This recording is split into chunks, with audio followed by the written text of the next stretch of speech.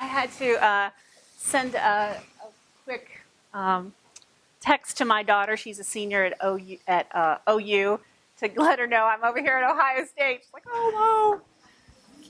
That's okay. I actually went to Kentucky, so I have no allegiances in the state. But I'm really happy to be talking to you guys tonight about just social media and how that connects to our brand. So what I'm going to start with is just a little bit of some facts around White Castle, just so you can kind of get to know us. Yeah, there we go.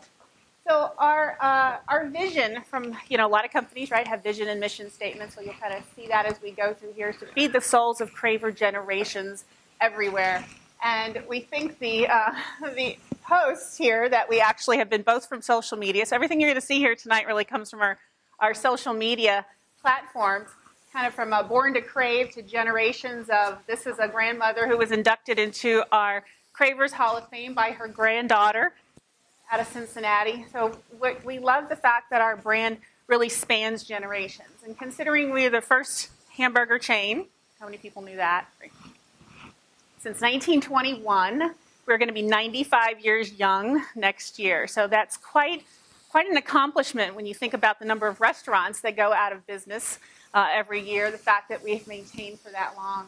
We were founded in Kansas, in Wichita, by Billy Ingram, and we're still family owned and operated today. So if anybody's ever seen our building over there on Goodale, we've been there since 1934, and our current president actually is Lisa Ingram, who's the great-granddaughter of Billy Ingram. So we're still family owned, and we've never franchised, which is why we only have 400 restaurants. People say, come here, why aren't you here? Why aren't you in Florida? We grow slower because we actually invest in our own growth, and we don't franchise. So our mission is to create memorable moments every day. And this is really relevant from a social space, because now that we have social platforms that people can share their moments, it's even more relevant for us. It actually gives Cravers a way to connect, to see each other in social media. One of the things about our brand becomes a first. So when people go to White Castle for the first time, they like to document it. This happened to be two kids. I'm not quite sure if you can see in the back, so I'll read it, where it must have been a parent that posted, SoCal boys eating White Castle for the first time, and then our social community manager says, uh-oh, now they won't want to leave. We apologize in advance. So it's really fun to engage with our Cravers in the social space, and you're going to see more examples as we go along. So Valentine's Day is another very social occasion. We've been doing, have anybody heard of doing White Castle Valentine's dinners? It is a hoot. It is so much fun to go. Some people will give us grief for it, or give, like, what do you mean you would take your date to White Castle on Valentine's Day? Well, we do it up with tableside service and decorate the tables and have a special menu. And there are people that have been coming to us for decades doing this. So we get a lot of publicity out of this, in addition to the social sharing that goes on. And we create ways. One year we actually had all the pictures get shared on our website. So everything we do around food is fun and becomes kind of a sharing and a memorable moment. That's what we try to convey with the brand. Also, about 27 years ago, our family, the Ingrams, decided that all these people were saying, why can't I get you in Florida? Why can't I get you in California? And at the same, they would bring Crave cases full, like on airplanes, to their relatives whenever they would travel across country. Well, there was this little new invention called the microwave back then that was coming about. And our president at the time said, there might be something to this thing with microwave food. So I believe, we haven't documented it, but we may be one of the first chains or branded names to ever go into the frozen category. Of course, now you can find TGI Fridays and all these others, but we're kind of coast to coast when it comes to our retail products. One time I was in California renting a car, and the people out there, when they saw on your credit card that the company gives you, and they're like, is that really a place? Because they didn't, they've never been back east, so sometimes they think of it just from the Harold Kumar movie and thought it was made up. It's like, yeah, there really are restaurants. It really does exist. So So social engagement. When social media came about, we jumped right in very early on, at least from a Facebook standpoint. People love our trivia. So Throwback Thursday was perfect for White Castle. Talk about, our social community manager. We have our advertising agency, and then on staff at White Castle, we have a digital marketing manager. So they kind of manage all the social monitoring and engagement.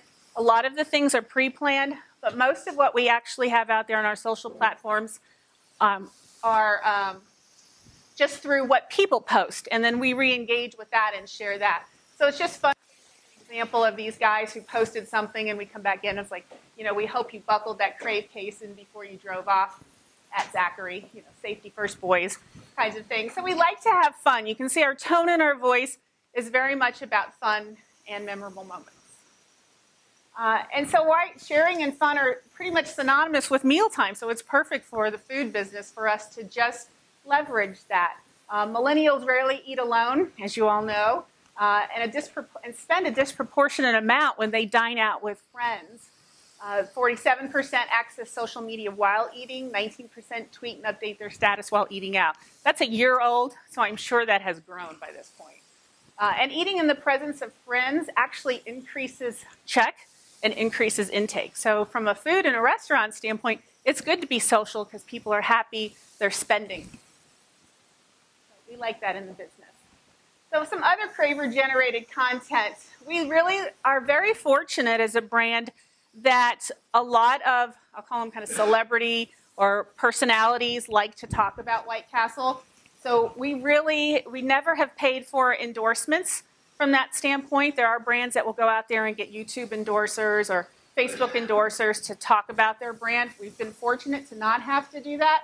This happens to be one of the Real Housewives of New Jersey. Don't watch the program, but Lauren, I guess, really stopped in. We found out about this before it aired because we saw the post. She was actually on her way to the wedding, stopping in, and then I think about a month later the program actually aired. And then here's some other examples. Tori Kelly, who's a singer, talking about, when your bus doesn't get through the drive-thru at White Castle, and we're quick to respond with our rides a little on the large sides too, which helps us then promote our Crave Mobile simultaneously. Chrissy Teigen, she's talked about White Castle a couple times actually in some of the magazine articles that she's done. So we follow her, and she was at something in Fashion Week in New York talking about champagne, and she's like, but where's the sliders? So we jumped in with the VMAs, that's what it was, VMA after party. So many of you have probably seen or at least heard of the movie. I think somebody had submitted a question around Harold and Kumar, so a little backstory to that were the screenwriters are two guys from New Jersey who grew up on White Castle. We have a lot of restaurants, a lot of castles in New Jersey, and came to us with this script and said, can we use White Castle, as a part of our movie?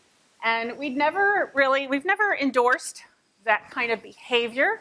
We've always been there. Whatever your craving is, we're open to satisfy it. We understand cravings, whether it's running out for ice cream like at Jenny's or Graeter's. We get that. We love that people have cravings, and we're fine to be there to satisfy them. So this was a very calculated risk for us to actually say yes. So we did not put any money into this. I think at some point we certainly helped them with some food and provided one of our castles for some filming. A lot of the filming was done in Canada. And at the time, I think Kal Penn was a vegetarian, so he actually never ate any White Castles during the movie. So very interesting fact. So we allowed it to go about. Our president at the time, who was Bill Ingram, you can imagine walking in to a very conservative gentleman and saying, well, we've got this script for a movie that they want to do.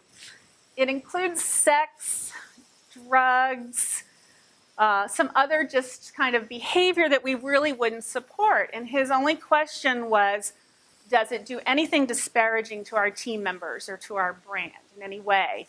He said, absolutely not. As a matter of fact, it kind of, honors the castle. And the team members are put in a very good light. There will be no fun made of them when they are actually filming, using actors as employees.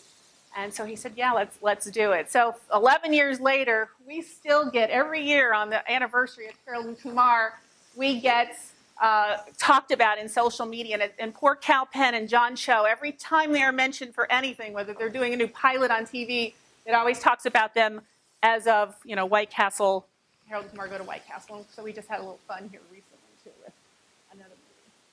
So we sports players, Russell Wilson coming into Cincinnati, talked about how he couldn't wait to come back to and get his White Castle fix on. So even in social media, then extends to other press, and the press picks it up. So ESPN Magazine, publications in Cincinnati. I'm going to go a little quick here, so I'm good on time. Leveraging trending hashtags is the other thing. And it's not always just silly or clever or funny. Veterans Day was something that, when you talk about the generations of Cravers that have come to White Castle, was much more about a commemorative moment. So there's sincere things that you can do in social media. It doesn't always have to be a funny aspect, too. We got in the middle of the Meek and Drake thing and got picked up in the news by, and then, of course, College in 5 Words. Some of you can maybe understand that one. It was great when Time Magazine a year ago named us as the most influential burger of all time. Needless to say, we leveraged that. So I'm going to just real quick give you an example, though, of how we use social media when we launched a product and how there was an outcome because of that. So of all things, we launched a veggie slider, right? The 100% burger slider place we have been built upon, and we launched a veggie slider with Dr. Prager's, a very good brand. So we sent out press kits, invitations to try it. These guys are from NPR Radio. We invited people, share. And so you have to be prepared for the good and the not so good comments, and that's okay in social media because we were prepared with every question that would occur. So as you plan ahead, these were some of the not so great things. One media picked up on the fact about the calories. Well, we really weren't talking so much about the calories. A White Castle is 140 calories. This happened to be 150 with Thai sauce on it, and they made a big deal out of it, right? So that's how the media might spin a headline in a way that's unflattering. And of course, it then begged the question, and we knew this was coming, well, is the White Castle slider, is it all vegan? And it wasn't. We had an animal byproduct as a very small ingredient in our bun. So through the social listening, we actually were ready and prepared with answers when people said, well, is it vegan and why isn't it? And we got blasted from some groups to say, how dare you add a veggie slider to a fast food place? Those were kind of the highbrow vegans. And you had other people from White Castle who were cravers saying, don't even go there. Why are you adding a veggie slider to your lineup? So we were ready and prepared with all those answers ahead of time. So you just had to be very transparent and forthcoming with the questions and the answers. Customers actually continue to be ongoing thankful, like for people who changed their diet, maybe ate less meat or gave up meat, were now coming in and said, don't remove it. So, and this was all through social media. So, and we announced in March that we were going to keep it on permanently. And again, it just got everybody talking and thankful. And then in October, we actually had already modified the bun. So based on the comments that were coming in social media, we went back to our bakeries, because we make our own buns, to say, how can we adjust this so we can satisfy the vegans that are looking for a vegan bun? And we did as of October. So who would have thought White Castle gets a PETA recognition for our veggie slider? Last month, when they came out with this award, they were actually at our castles handing out veggie sliders to people on the street. So, it goes to show you what social media can do to maybe help transform. And we listened and kind of answered. That's it for that.